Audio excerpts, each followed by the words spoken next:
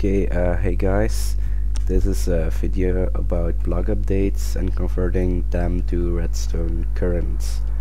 This is, as you may hear, the first time my voice goes public, so please bear with me. I'll add subtitles or something. This is a video response to Etho's lab because he made a version of it, and well, I wanted to show there are many more versions of, well, converting block updates to redstone current. So here it goes, enjoy. Okay, hi, I'm CX and I'm going to explain about converting block updates to redstone current. This first type is a bug with the repeater not updating properly. There's a lot of bugs with repeaters.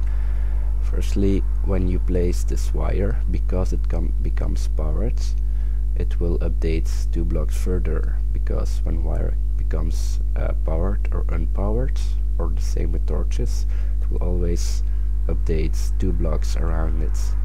Normal block updates will only update 1 block, so when I remove this, it's not being unpowered, it's a normal block update, it's removed, so it will only update this block, and this block won't be, this repeater won't be updated, so it remains on until the next block update. It will go off. So there's your current. This is resettable when we're using a block to block off this, wire. That's the same effect as, removing the wire. When I press this button, this wire will go on, this wire will go off, then this one will shove the block to here, making the wire go straight to it. Then the wire becomes powered, enabling this repeater and the output, and then the piston will retract and the wire will be in this position. See, the repeater is still on now. That's the bug. When we block update, it will go off. It's working. So the next kind of thing is discovered by Ray57. This lever has a wire connected to it. It's long enough to power the piston.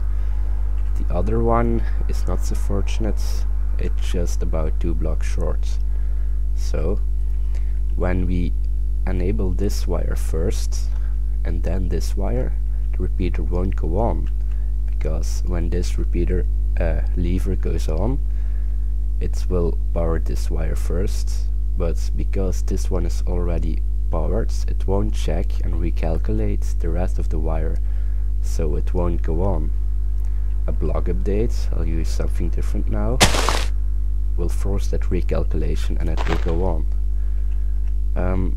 You can make this resettable very easily. This repeater is now off. I'll block update, it's on, can be easily reset.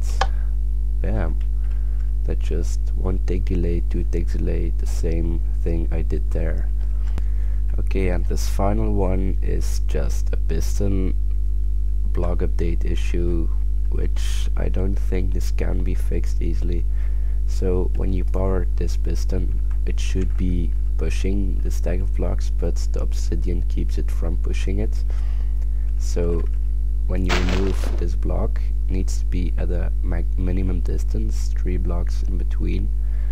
You can go further, but if I would remove this block, it would toggle. So yeah, when you update a block adjacent to the piston, it will move and that will forward the currents to your outputs.